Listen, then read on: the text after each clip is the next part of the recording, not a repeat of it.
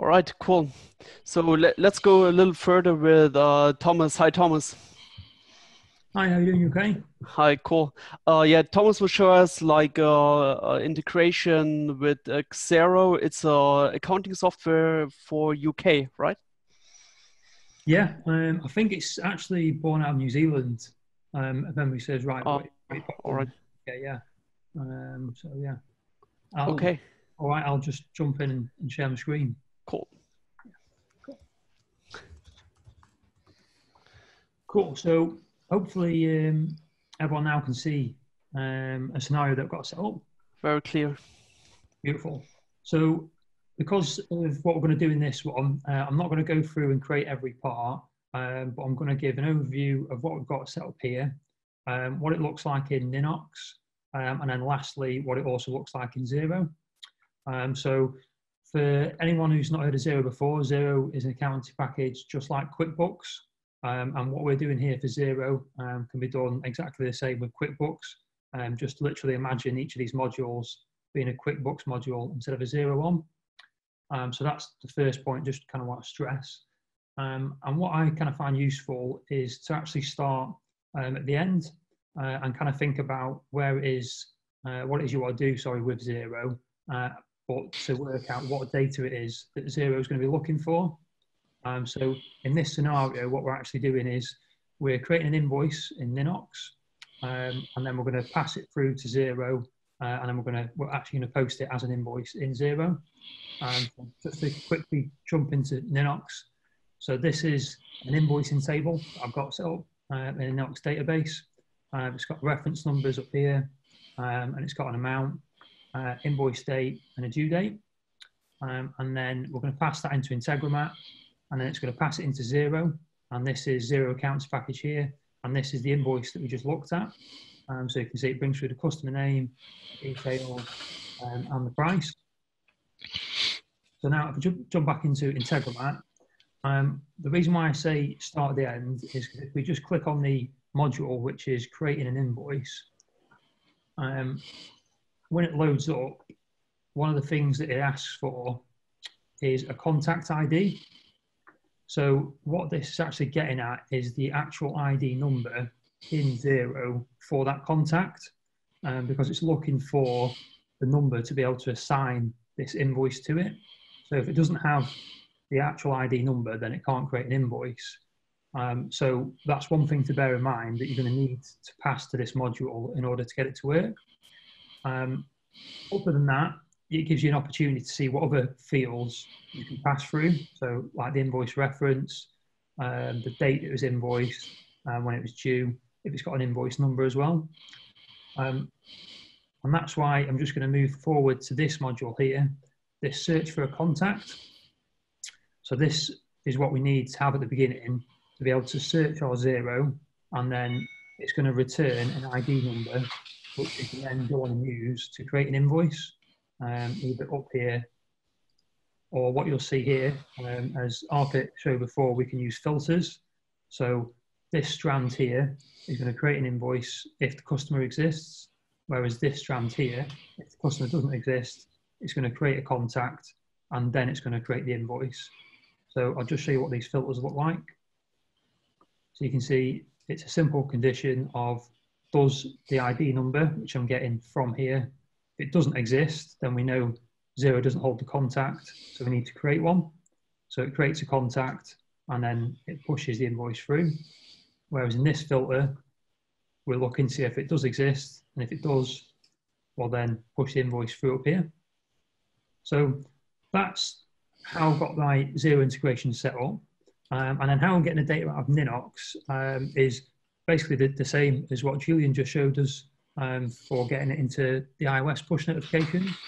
The difference is that I've just used an Integromat webhook rather than using the Ninox module. So I'll just click on it, and you can see in terms of how it appears and how it works, it's exactly the same. So you get this little address here, which you can copy, and then you can use that in the Ninox database. So what I'll do now is I'll jump across into Ninox and just show you what that looks like. So as Julian did, I've just got a button up here, And then sat behind this, I've got code basically that's going to grab my invoicing data, and then it's going to help us push it through to Integromat and then ultimately into Xero. So if I go into here, you can see I've got my address at the top here, which is my webhook. And then I've got the same code pretty much as to what Julian had doing a post request. But the difference is that I'm just capturing all of the data I need for my invoice and then passing it through in this webhook here. So you can see passing my invoice number through, invoice reference, invoice date, the due date, and the net total, and you can see the other information there. I'll press OK. So what we can do, we can then just create an invoice, push that button, and then Integromat will listen out for the new invoice, and then it'll post it into Xero. So if I just go back and then let's add a new invoice. This one, 3, 19, and then we'll say, and we'll say it's for £75.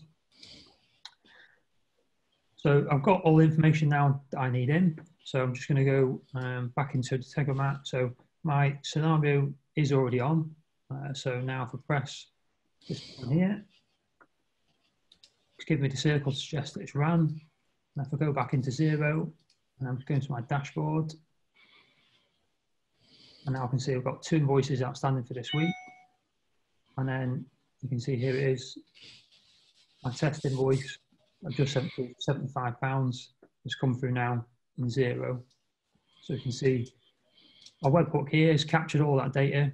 It's passed it through to the search the contact. It's found the contact, and then it's created an invoice for us, which has then appeared in Xero.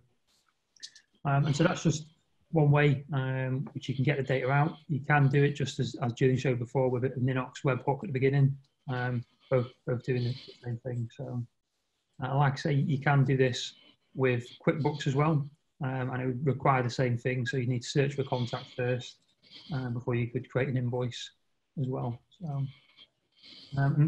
that's it. So hopefully that has been useful. All right.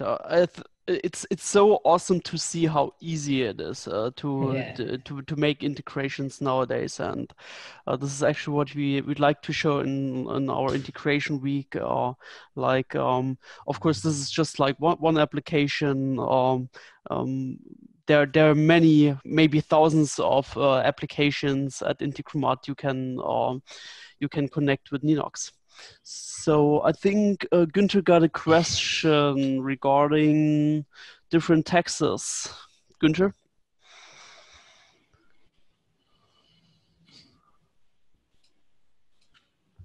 Oh, he's not audible. I don't really get his question. Are you audible, Günther? He's not on the panel. Oh, okay. So I will promote you to the panel. Günther? Yeah. All right. My question belongs to the line items, invoices with different taxes within the line items. And in your explanation, I missed it. You send only the total price and not the line items. Yes, so it's just in this example I created, sorry. So my invoicing table in Ninox, it didn't have like many line items in the actual invoice. I just had one line in it and I was passing it through. But you could, in the same way, if you did have line items in your invoice in Ninox, then you could pass those values through to Xero or to QuickBooks, and you could assign them in the line items module, in the create an invoice module. Okay.